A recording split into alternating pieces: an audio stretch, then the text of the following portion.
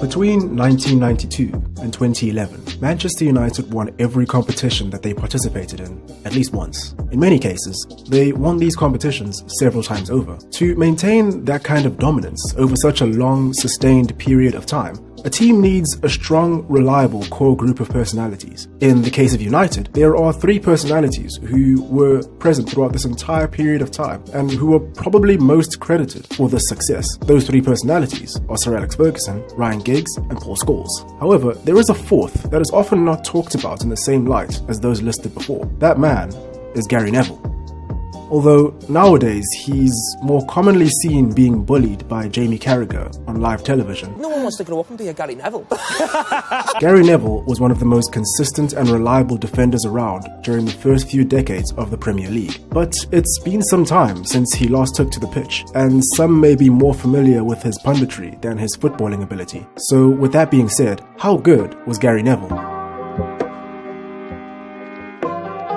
What's up everyone, hope you're all doing well. In this video, we're going to be taking a brief look at the incredible career of Gary Neville.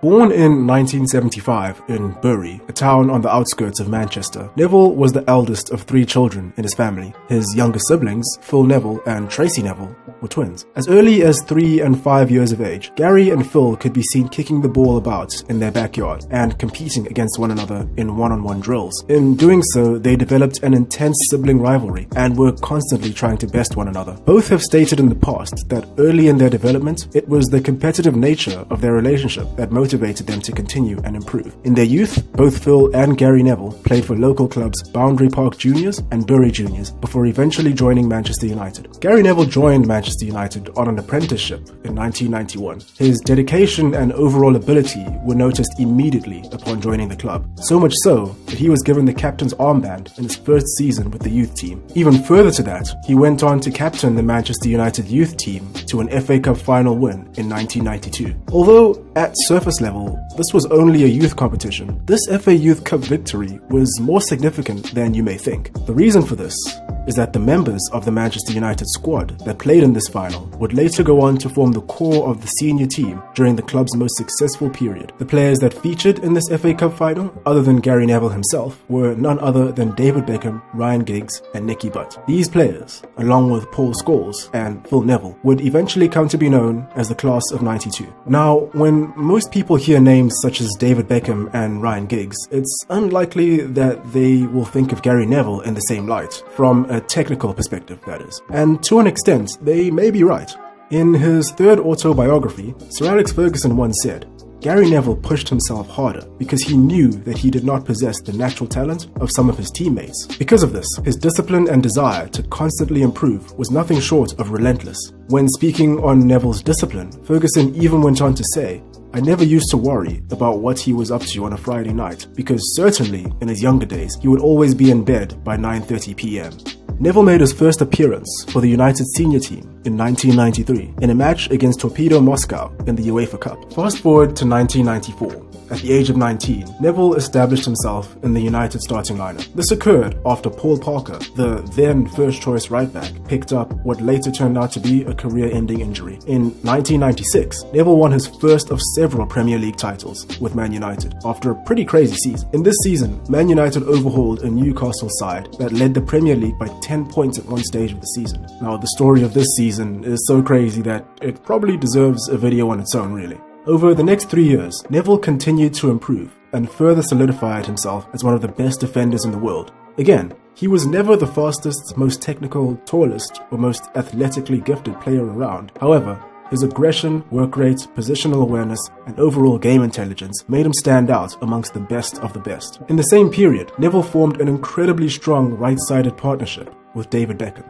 With Beckham in the right midfield position and Neville at right back, no team was safe from dangerous in-swinging crosses into the box. The pair had an incredible understanding of each other's movement and positional sense and would often cover for each other in both defense and offense. When describing his relationship with Beckham, Neville once said, It was a 50-50 partnership in which I defended and attacked for him, and he defended and attacked for me. This brings us to the 1998-99 season, a season where United climbed to the summit of world football by winning a famous treble, the Premier League, the Champions League, and the FA Cup. And you guessed it, Neville played a starring role in all three triumphs. He played in 34 of the 38 Premier League games of that season, in every FA Cup match, and in every Champions League match. Many consider this to be the greatest season of Neville's career. In the years that followed the treble win, Neville and United won several more Premier League titles, most notably in the 2002-2003 season. This is due to the fact that Arsenal had an 8-point lead quite late into the season, before United overturned that lead and ended up winning the league by 5 points. You've probably noticed by now that United have a habit of making comebacks. Fast forward to 2005. Roy Keane,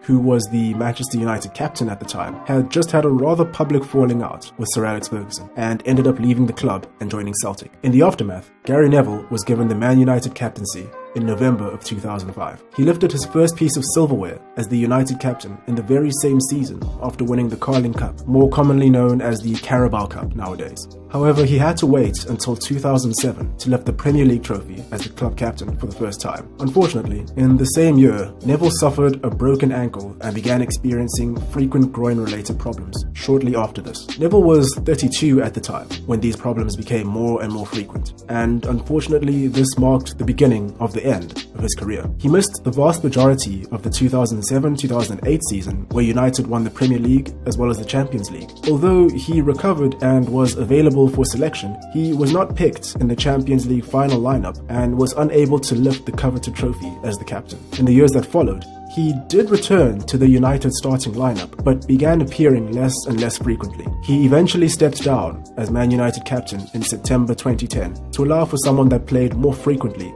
to lead the squad on the pitch. This was usually either Rio Ferdinand or Nemanja Vidic, although he still remained as the captain of the club off the pitch and in the dressing room. Between 2007 and 2011, he only made 36 league appearances before eventually retiring on the 2nd of February 2011 at 36 years of age. Out of interest, Gary Neville's retirement is quite well documented. The timing of his retirement was rather unconventional, as he retired halfway through the 2010-2011 season. By his own account, Neville was ready to retire at the end of the 2009-2010 season. However, Sir Alex Ferguson convinced him to stay on for one more year. This proved to be a step too far for him. According to Neville, from the very beginning of the season, he felt as though he could not go on for much longer. He was simply unable to maintain pace with the newer, younger generation of players. This notion is backed up by Steven Gerrard in his autobiography titled My Story. In his book, he states, "Gary was an unbelievable defender and a force of nature, running up and down the wing, but I think he went on for 6 months too long." In his illustrious career, Gary Neville won a vast amount of accolades and awards. Amongst those, he won 8 Premier League titles, 3 FA Cups, and 2 Champions Leagues. Absolutely insane numbers. Following his playing career, Neville tried his hand at coaching. He first started off as an assistant coach for the England national team and held that position from 2012 to 2016. In a rather unexpected turn of events, in late 2015, Neville found himself coaching in La Liga as he took charge of Valencia as the head coach. As you can imagine, this appointment, even to this day, is met with mass confusion, and it's safe to say that this may have not been the best decision on his part. Under Neville's management, Valencia were eliminated from the Champions League at the group stages, suffered a 7-0 defeat to Barcelona in the Copa del Rey, and only managed to win 3 of the 16 league matches that he was in charge for. This understandably led to him being sacked on the 30th of March 2016. All in all, he spent a total of 3 months as the Valencia manager. In similar fashion to Roy Keane, taking the leap to coaching was probably not the best decision on Neville's part. In addition to that, also similar to Roy Keane, punditry seems like a much better fit. Seeing Gary Neville and Jaime Carragher's back and forth on Monday Night Football will never fail to be entertaining. I think Pogba can play in one of the front 3 positions up front. I mean...